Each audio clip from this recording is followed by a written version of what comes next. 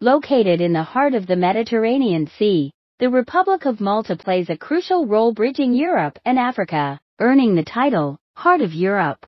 Love and Peace. Dr. Hong Dao-zi, President of the Federation of World Peace and Love, FOWPAL, led the FOWPAL delegation to Malta to promote a culture of peace, with love and conscience from November the 7th to 9, 2023.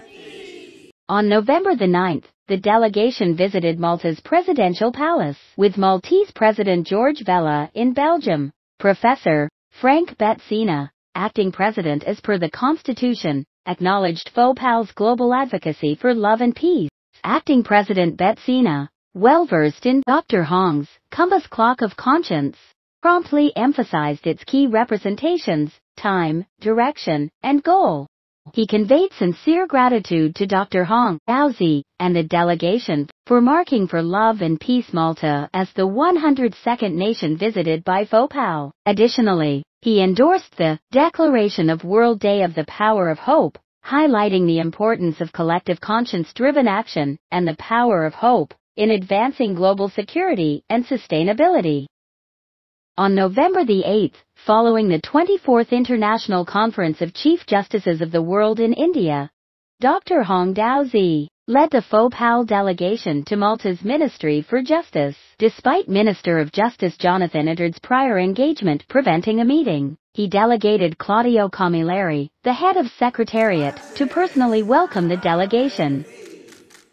On behalf of the minister, Claudio Camilleri presented Dr. Hong and the delegation a glass artwork embodying Maltese culture, a book on preservation techniques for monumental paintings, and a limited edition replica of the painting, Justice and Prudence. This artwork portrays Lady Justice and Lady Prudentia, symbolizing justice and the virtue of prudence, respectively. Originally presented to the European Commission for the Efficiency of Justice on its 20th anniversary, the painting carries a profound message, emphasizing the importance of making judicious and responsible decisions with justice, introspection, and prudence. This resonates with the culture of conscience that FOWPAL tirelessly promotes worldwide.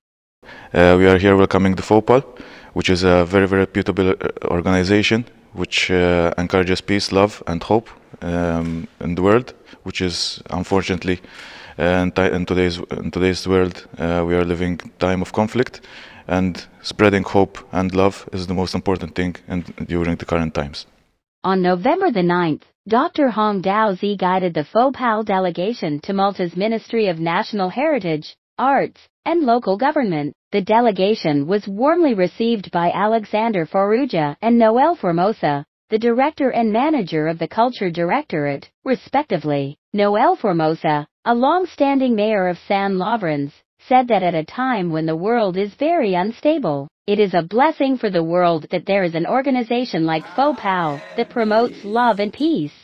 We can appreciate what's common between us, and even more so, what makes us all different individuals and unique. And only in that way, being open to each other, that we can achieve peace. And in peace, we can live better, we can live longer, we can live healthier, and we can create a better world for us and for future generations.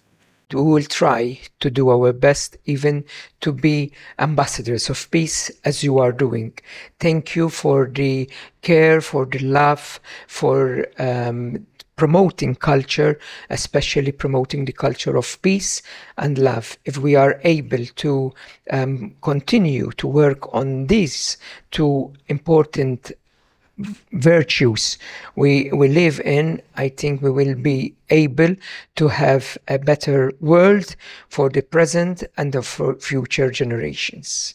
Claudio Camilleri, head of the Justice Minister's Secretariat, and Alexander Farrugia, director of the Culture Directorate, voiced their support and formally endorsed the Declaration of World Day of the Power of Hope.